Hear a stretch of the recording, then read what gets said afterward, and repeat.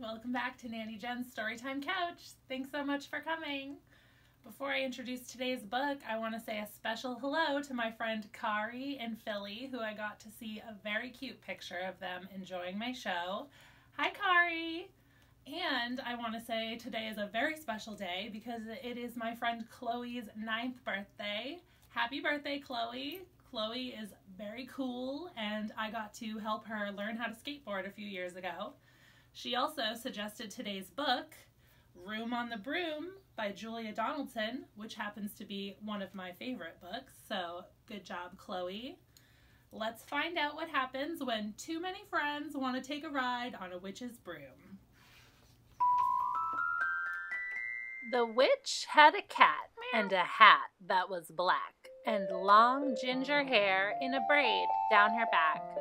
How the cat purred and how the witch grinned as they sat on their broomstick and flew through the wind. But how the witch wailed and how the cat spat when the wind blew so wildly it blew off the hat. "Down!" cried the witch, and they flew to the ground. They searched for the hat, but no hat could be found. Then, out of the bushes, on thundering paws, there bounded a dog with a hat in his jaws. He dropped it politely, then eagerly said, as the witch pulled the hat firmly down on her head, "I am a dog as keen as can be. Is there room on the broom for a dog like me?" "Yes!" cried the witch, and the dog clambered on. The witch tapped the broomstick, and whoosh! They were gone. Over the fields and the forests they flew. The dog wagged his tail, and the stormy wind blew.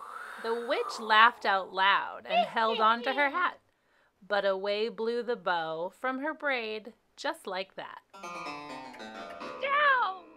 cried the witch, and they flew to the ground.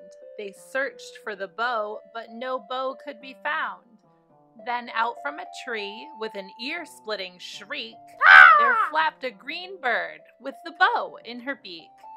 She dropped it politely and bent her head low, then said, as the witch tied her braid with the bow, "I am a bird as green as can be. Is there room on the broom for a bird like me?" "Yes!" cried the witch, so the bird fluttered on. The witch tapped the broomstick, and whoosh! They were gone. Over the reeds and the rivers they flew. The bird shrieked with glee, and the stormy wind blew. They shot through the sky to the back of beyond. The witch clutched her bow, but let go of her wand. "Down!" cried the witch, and they flew to the ground. They searched for the wand, but no wand could be found. Then all of a sudden, from out of a pond, leapt a dripping wet frog with a dripping wet wand. He dropped it politely, then said with a croak, as the witch dried the wand on the fold of her cloak, "I am a frog, as clean as could be.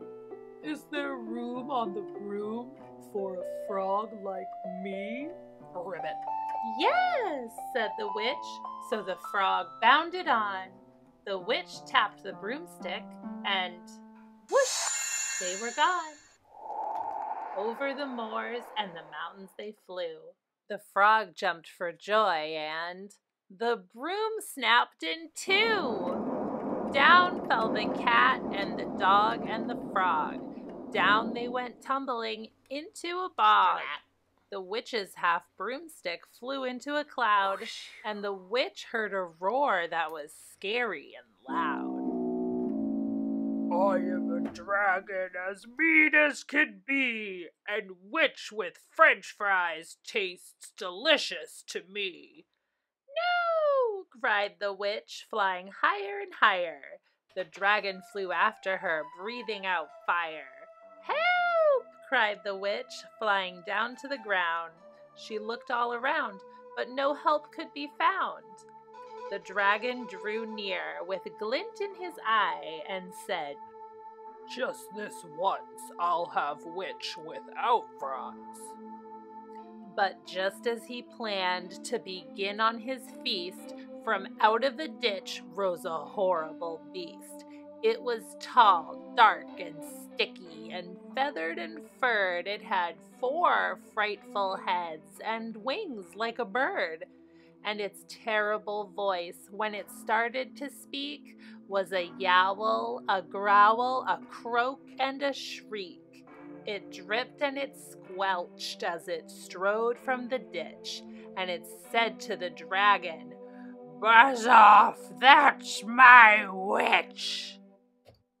The dragon drew back and he started to shake. I'm sorry," he spluttered. "I made a mistake. It's nice to have met you, but now I must fly." And he spread out his wings and was off through the sky. Then down flew the bird, and down jumped the frog. Down climbed the cat, and "Phew," said the dog. And "Thank you, oh thank you," the grateful witch cried. "Without you I'd be in that dragon's inside." Then she filled up her cauldron and said with a grin, "Find something, everyone, throw something in." So the frog found a lily, the cat found a cone, the bird found a twig, and the dog found a bone. Then they threw them all in, and the witch stirred them well. And while she was stirring, she muttered a spell. "Iggity, ziggity, zaggity, zoom!"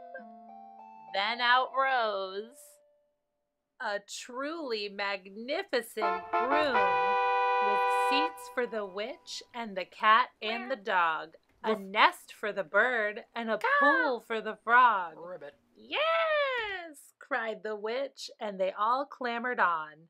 The witch tapped the broomstick, and whoosh, they were gone.